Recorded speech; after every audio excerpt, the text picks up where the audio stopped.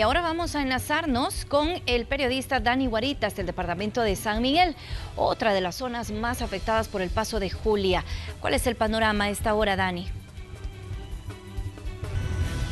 Por supuesto, continuamos en la zona de oriente de nuestro país para informarles sobre cuál es la situación con relación a la depresión tropical que terminó provocando algunas afectaciones en el territorio. Por supuesto, específicamente estamos en el sector Santa Ana 4 de San Miguel, donde justamente les mostrábamos ayer imágenes de este sector que prácticamente terminó inundado tras el desborde del río Grande de San Miguel, lo que terminó provocando que las autoridades evacuaran rápidamente a más de 150 personas que residen sobre este lugar, además de dejar incomunicados a los habitantes. Tal como observamos, el nivel del agua llegó hasta las viviendas y terminó provocando algunas pérdidas para estas personas. Sin embargo, también nos comentaban que bien, ahora la situación ya disminuyó, el nivel del agua también bajó, ya la circulación de vehículos y también de personas ya se puede realizar. Sin embargo,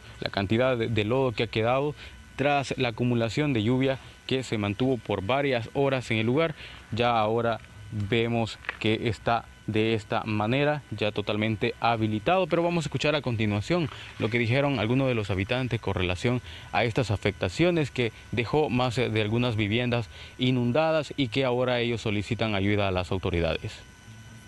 Aquí prácticamente todas las familias, habemos casi 100 familias acá nosotros.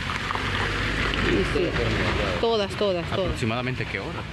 Como eso de las 10 de la mañana comenzaron a sacarnos a todos. ¿Hasta qué hora bajó el nivel del agua? Como a la 1 de la tarde llegó hasta ahí, ya después ya siguió ya bajando toda la noche porque gracias a Dios no llovió ya en la madrugada aquí. ¿Y cada vez que llueve ustedes tienen que evacuar? Cuando llueve fuerte sí, porque esta es la única entrada que nosotros tenemos y salida. De la noche que yo me levanté ya estaba la creciente y a eso de las 6:30 ya empezó a cubrir todo aquí. A eso de las 10 cubrió hasta arriba el falso.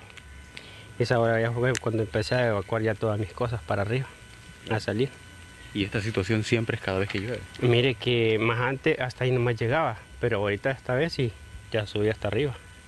Ante esta situación, ¿cómo vio el panorama ayer cuando empezaron a evacuar los habitantes de la zona? Sí, estaban atemorizados todos porque unos estaban a punto de perder su familia y otros pues, subieron a unos palos y los pudieron rescatar. Nosotros como pudimos sacamos la gente a puros lazos, sacamos la gente, los niños y los fuimos a dormir afuera.